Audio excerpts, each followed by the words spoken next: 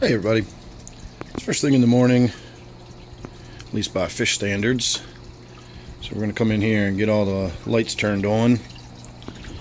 We finally got a break in the weather. We're getting some nice sunny skies out today. So I'm going to probably not be spending a lot of time down here in the fish room today. So I want to make sure I get some video in early. And you never know what you're going to find in these waking up the fish videos. There might be a dead fish, there might be eggs on the glass. More often than not, everything's just about the way I expect it to be, and there's nothing unusual going on. So the switch I'm going to hit now, actually I can hit this one first and just get this tank here lit up. Have a quick look in there. Doesn't look like anybody is floating. I can see my angelfish, I can see my T-bar,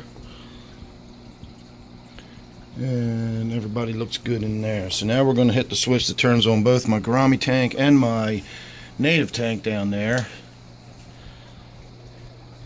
And we're going to real quick go to the native tank.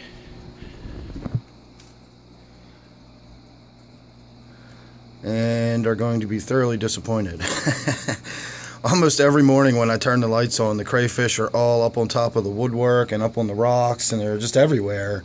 And they don't scatter like, you know, roaches when the lights come on, but they do start making their way down into their caves and stuff, and it's pretty interesting for about the first 5 minutes in here normally.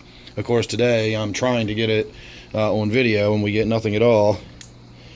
So we got my Black Ghost knife fish tank. This has 2 fixtures on it, forward and back.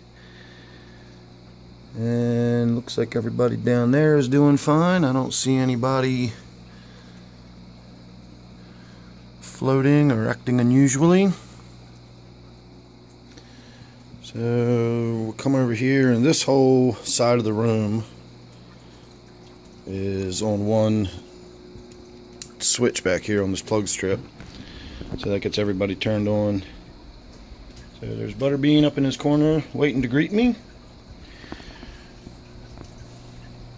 Everybody in my quarantine tank that you can't see is looking okay, so we got another good day of the quarantine tank. My 125 looks alright. Nothing unusual going on in here. And this tank needs a water change and a glass cleaning pretty badly.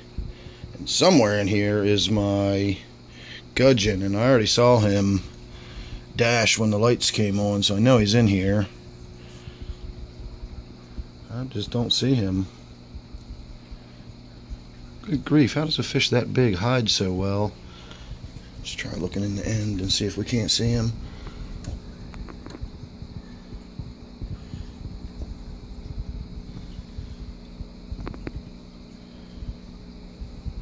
Well, he certainly has plenty of plants to hide in.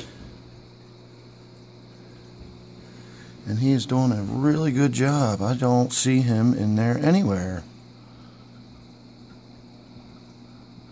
Well, I don't know. Like I said, I saw him dash, or I saw a fast movement when the light came on, so presumably that was him. I don't have any other fish in the tank really, so kind of had to be him.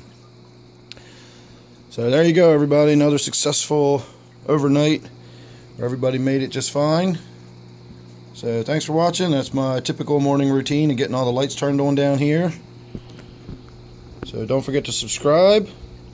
This one here is my 125 gallon tank. So thanks for watching. I'll see you real soon.